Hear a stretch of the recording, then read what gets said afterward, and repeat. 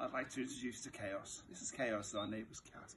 Now, he can be a little mischievous, and I'd like to tell you a story today about another mischievous cat and his adventures with his owner. It's called Winnie the Witch by Valerie Thomas and Corky Paul.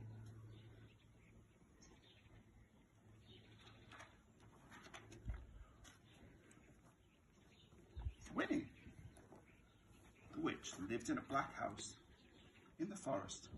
The house was black on the outside and it was black on the inside.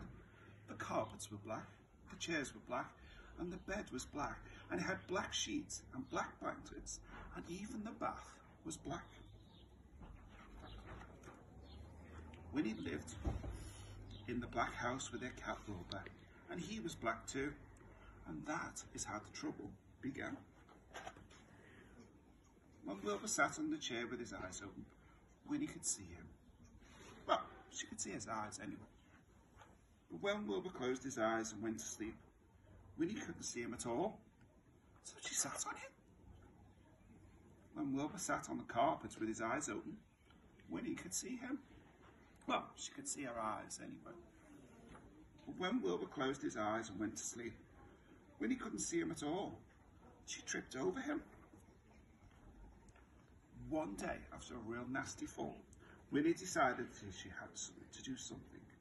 She picked up her magic wand, she waved it once, and abracadabra, Wilbur was a black cat no more. He was bright green. Now, when Wilbur slept on the chair, Winnie could see him. When Wilbur slept on the floor, Winnie could see him. And she could see him when he slept on the bed. But Wilbur was not allowed to sleep on the bed. So Winnie put him outside on the grass. And when Wilbur sat on the grass, Winnie couldn't see him, even when he had his eyes wide open. When Winnie came hurrying outside, she tripped over Wilbur, turned 3 somersaults, and fell into a rose bush with an enormous crash. This time Winnie was furious. She picked up her magic wand and she waved it 5 times. Abracadabra! Wilbur had a red head, a yellow body, a pigtail, blue whiskers, 4 purple legs, but his eyes were still green.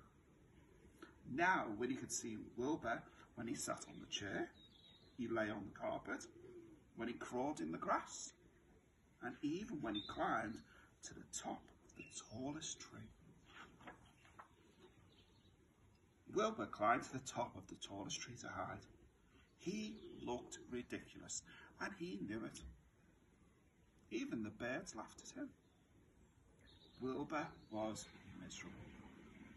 He stayed at the top of the tree all day and all night.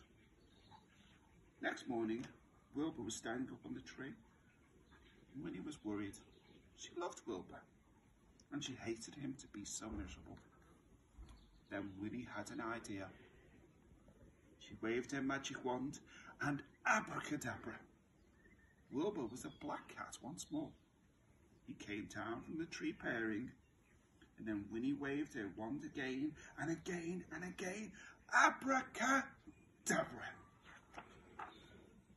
Now, instead of a black house, she had a yellow house with a red roof and a red door. The chairs were white with red and white cushions. The carpet was green with pink roses. The bed was blue with pink and white sheets and pink blankets. And the bath was a gleaming white. And now Winnie could see Wilbur no matter where he sits. The end.